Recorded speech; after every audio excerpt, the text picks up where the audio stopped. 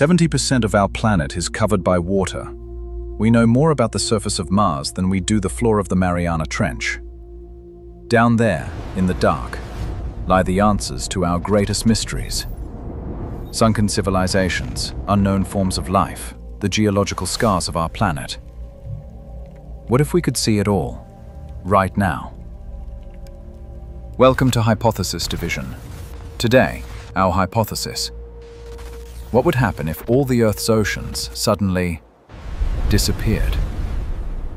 But only for 10 minutes. In an instant, all 1.3 billion cubic kilometers of water vanish. The first thing the planet notices isn't the sound, it's the fall. Every ship, every boat, every aircraft carrier in the world is now in freefall. They are plummeting hundreds of meters, some for kilometers, smashing onto the newly exposed seabed that was, just a moment ago, the deep ocean. But that isn't the greatest tragedy. The greatest tragedy is biological. 90% of all life on Earth lives in the ocean. And in a single second, all of it, the whales, the dolphins, the fish, the crabs, they are all lying on the bottom, suffocating on the wet silt. This is the single greatest mass extinction event in history.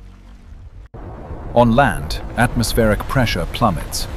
Air from the continents rushes into the empty basins, creating hurricane-force winds that tear towards the sea. But we don't have time to watch. We have just 10 minutes to explore, and Hypothesis Division is heading into the chasm. For the first time, we are seeing the true face of our planet. The Mariana Trench is no longer a trench. It is the deepest 11-kilometer canyon on Earth, steam billowing from geothermal vents. The Mid-Atlantic Ridge is no longer underwater. It is the longest mountain chain on the planet, stretching across the entire globe. And we find our history, all of it. Thousands of shipwrecks. Spanish galleons, German U-boats, the Titanic. All of them, now resting on a vast, silty plain, fully exposed on dry land. What about the myths? Atlantis?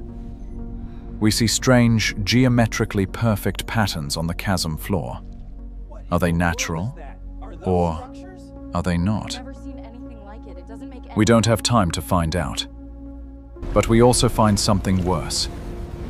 We find our own monsters. For decades, we've used the ocean as a dumping ground, and now, all of it, nuclear waste, chemical weapons, lies exposed to the open air. We have 1 minute left. It's time to get back to high ground. Because the worst is yet to come. The water returns. But how does it return? It doesn't flow back.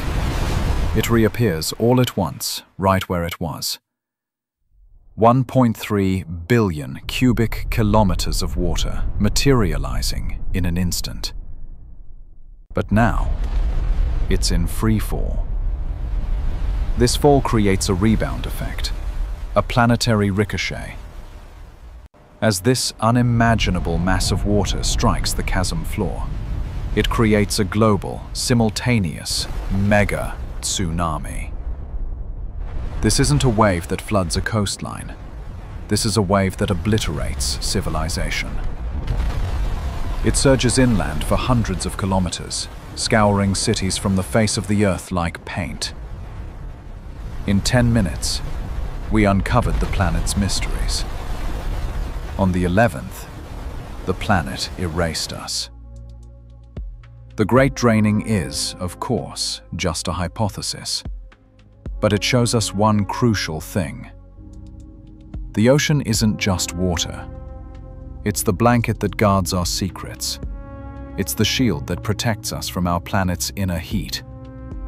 And it's the giant stabilizer that protects us from ourselves.